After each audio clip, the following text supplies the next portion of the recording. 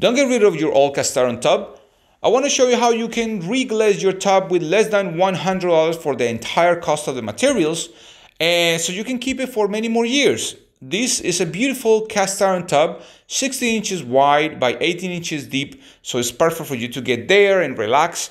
But if you have your tub already decaying, a tub that is looking really bad, or maybe you have a property that you want to flip, I want to show you how you can transform that into a beautiful tub that is going to last for many more years, that is going to save you a lot of money and a lot of headaches by not tearing all these walls down and stuff. So let's start with the first steps. Now, you normally will have a tub that has a lot of grease, a lot of dirt, a lot of things inside, and of course you want to make sure that before you put any type of coating on it, you want to clean it as good as possible. Now, the cool thing about this is that this company, Homax, makes this product. I'm going to leave it in the description box, but it makes this product that it comes with the entire thing. It comes with the spray cans of epoxy, it comes with the cleaner, it comes with the gloves, it comes with instructions. So it's really helpful for you, and it's really inexpensive. I think it's about $50. So because I have a lot of junk on this tub and it was abandoned for many years, I want to make sure that I take as much as possible. So I'm going to use some of the cleaner that I have, and later on I'm going to mix the cleaner that comes with the product. The product comes with a cleaner that it comes in a powder form. You're going to dilute this in warm water, and you're going to use it carefully on your surface in your tub. So I have this scrubbing pad. Normally I use these little pads to clean tubs that are, or surfaces that I want to paint. So you can find it at the paint section of your home improvement store. So once you have it nice and clean, look how different it looks now, but it's still all the stains and all these things that are obviously from the years of using this tub. You want to make sure that it's nice and clean and is nice and dry, and obviously all these areas are taped. You can notice that we taped really well around all the edges.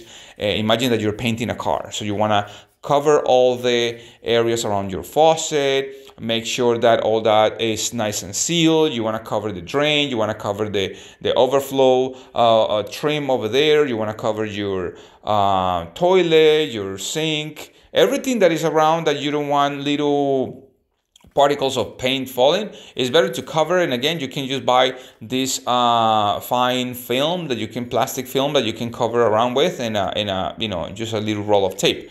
So now we have 2 cans of the same material, and what we're going to do is we're going to shake it like the company is suggesting. You just go ahead and shake it for about a minute and a half. Make sure that all the material is nice and mixed. And you want to go ahead and start from the back of your tub. You want to make sure that you, obviously by doing this, you don't paint your hands and things like that. So that is a proper way of doing it. And you want to use light coats. Now you see that I'm using a mask over here. You want to make sure that you use that type of mask or something stronger, because the smell of this thing is really strong. You don't want that into your respiratory cavities. Now, an important thing is that you don't want to have any open flames. You don't want to be smoking. You don't want to have somebody cooking around, and you want to have all your windows open and your exhaust fan working, because you want to get rid of all these fumes and all these things, and that's something that is flammable. So you want to make sure that you have as much ventilation as possible. So with light coats, you want to go ahead and cover the entire thing. The cool thing is that on the bottom you can apply just a little bit more, because it's not going to drip is so it's going to be a thicker coat. So the company suggests that in about 20 minutes you go ahead and apply the first coat, let it set for a little bit, and in 20 minutes more just apply another one, so it won't run on you, and make sure that obviously it's not too cold, it's not too hot. You want to make sure that you work in a temperature that is comfortable, so it doesn't freeze on you, or it doesn't just drip on you because it's too hot. And after you do that stuff, you want to go ahead and apply a second coat. So again, about 20 minutes in between one coat of another. You want to go ahead and apply this really well. And obviously, once you paint this thing, if you see a little bit of transparency, you want to go ahead and cover it up Make sure that you don't get too close to the surface because it's going to drip. Now, if you want to do the same exact thing on your walls, you can actually do it. You can actually apply this paint. It comes in white. I never use it in another color, but you can apply it on your tiles. So if your tiles are looking ugly, they have a lot of holes, you want to go ahead and cover the little holes and paint over the entire thing. That's the cool thing about it. So you may want to get a second kit. This kit claims to cover the entire area of your tub, and I believe it because I actually have some leftover after I applied like 3 or 4 coats of this. So you want to go ahead and let it dry really well. Don't take the plastic out yet because those little particles are going to fall.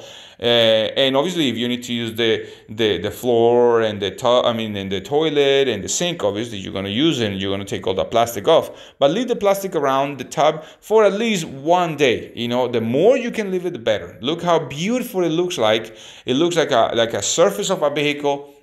You want to, when you clean everything up, you want to make sure that you take all the plastics out. You want to make sure that, again, you let it dry for a while before you step in, and just don't step over, obviously, with shoes inside or things like that. This is an area you want to use really well. So this is the video. Look how easy it is. Please subscribe, share, and like, and I would love to see your comments. Thank you and have a good day.